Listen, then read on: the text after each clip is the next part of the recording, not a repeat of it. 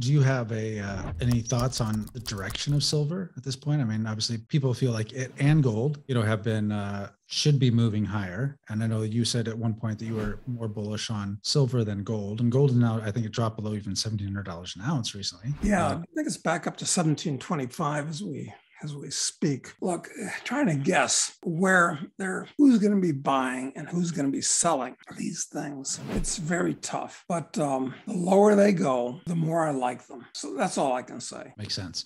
And also, I mean, a big reason why they've gone lower is because the dollar has been so incredibly strong. Like it's just been crushing the currencies. Only strong relative to other currencies. Relative to real goods, it's still losing value at 10 to 15% per year, notwithstanding the fact that cyclically commodity prices have fallen, but they're still printing up dollars by the trillions. So, you can't listen to today's news to determine what's going to happen tomorrow morning or next week with these commodity prices. But yeah, I think now's a very good time to buy Canadian silver maple leafs or U.S., what do we call them in the U.S.? The American Eagles. American Eagles, right. Great time to buy them. And great time to buy small gold coins. Well, I happen to, I'm talking my book, but, I do what I tell people to do. Those are Canadian quarter ounce maple leafs. There's more,